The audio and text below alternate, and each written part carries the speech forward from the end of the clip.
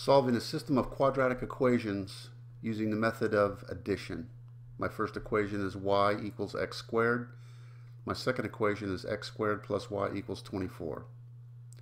Okay, I'll start by rewriting the first equation, y equals x squared, as x squared minus y equals 0.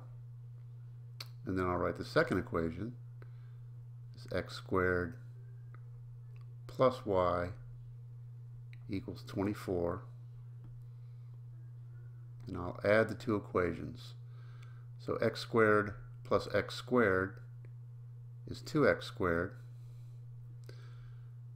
Negative y plus y is 0. 0 plus 24 is 24. I want to solve this for x. So I divide both sides of the equation by 2. These 2's cancel. I get x squared equals 24 by 2 is 12. Now I take the square root of both sides. And I have x equals plus or minus the square root of 12. This can be simplified. This can be written as x equals plus or minus square root of 4 times 3, or x equals plus or minus the square root of 4 is 2, so the 2 can come out and we have the square root of 3. So my two x values are positive 2 times the square root of 3 and negative 2 times the square root of 3. So now I take those x values and I substitute them into this first equation, y equals x squared. So let me write y equals x squared.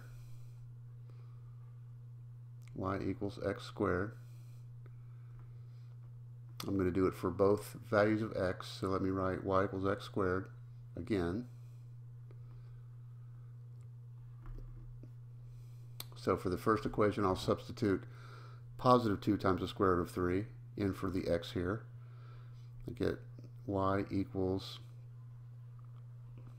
2 times the square root of 3 all squared. 2 squared is 4. Square root of 3 squared is 3. So y equals 4 times 3, which is 12.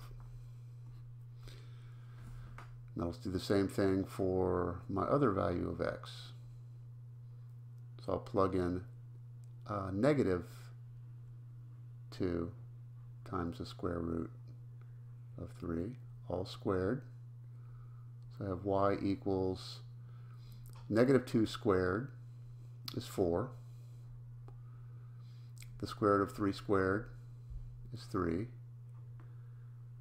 So I have y equals 12 for this one as well. So my solution is x equals 2 times the square root of 3 and 12. The second point is x equals negative 2 times the square root of 3. Negative 2 times the square root of 3 and 12. That's my answer.